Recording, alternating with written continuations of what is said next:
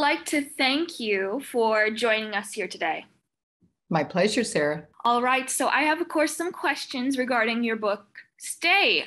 So my first question will be, why did you choose to write it in a poetic format? It's called a novel in verse or a verse novel. And I had read one of these, a book written in this genre many, many years ago. It's called Out of the Dust by Karen Hesse. Hesse. She's an American writer, and it's a story about a family that survives uh, the experience of the Great Dust Bowl of the 30s, and it's told through the perspective of a young girl.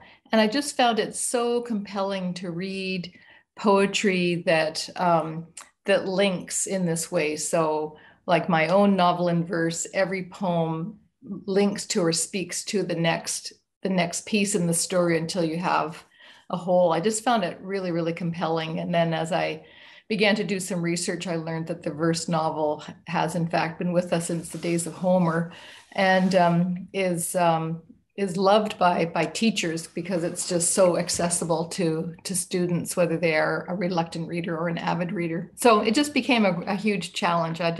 As a poet, I just had to get my head around the verse novel.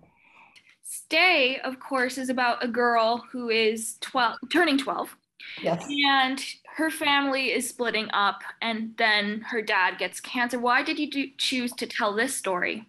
I've written 5 books, 4 books of poetry, and this novel in verse, and they all deal with families who are struggling with breakdown, separation, divorce, and it's my preoccupation.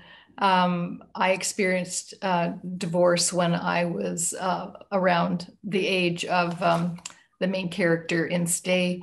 And so it's just a story that I keep going back to. I'm just compelled to pull all the pieces together. I keep looking at it through different lenses, and the opportunity to tell the story from a child's perspective was just too good an idea for me to ignore. Readers who read the story, what do you hope they get from it? What's the message you really want to come across in that story? First, I hope that they just enjoy it as a story because it's a good ride. I mean, there's lots of things happening for for Millie. She's trying to deal with the breakdown of her family. She wants everyone to stay together. She desperately wants to adopt a dog. But she's conflicted because, of course, she's moving between her mother's home one week and her father's apartment the next. Dog just doesn't fit the picture, and then later her dad gets cancer. So she's a young girl with lots of conflict in her life. So I want people to just enjoy the story and see its resolution. I want people to get hooked on poetry as a living form. There's nothing dull and boring about poetry. And also, I really want this to be a book that parents can hand to a child and read to them or talk to them later and help them to understand what goes on in a family that's going through these troubles. I've heard from kids that this book is one that gives them language and insight into, what a friend might be going through while their family copes with this. And kids themselves, over half the kids in most classrooms I go into live between 2 homes and have experience. So they relate to this story. Why did you decide to end it the way you did? Well, I didn't want to.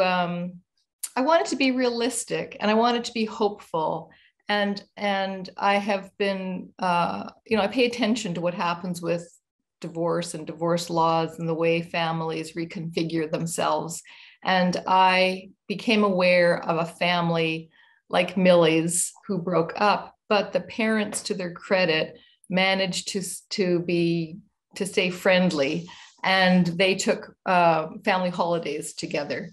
And I thought, well, let's just play with that and see where that goes. So the book doesn't Millie doesn't get what she wants, but she gets something something different that is realistic in contemporary times.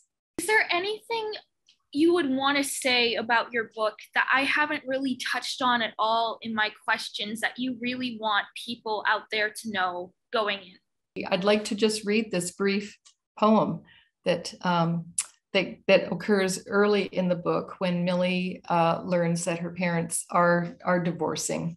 And this is called Secret Agent.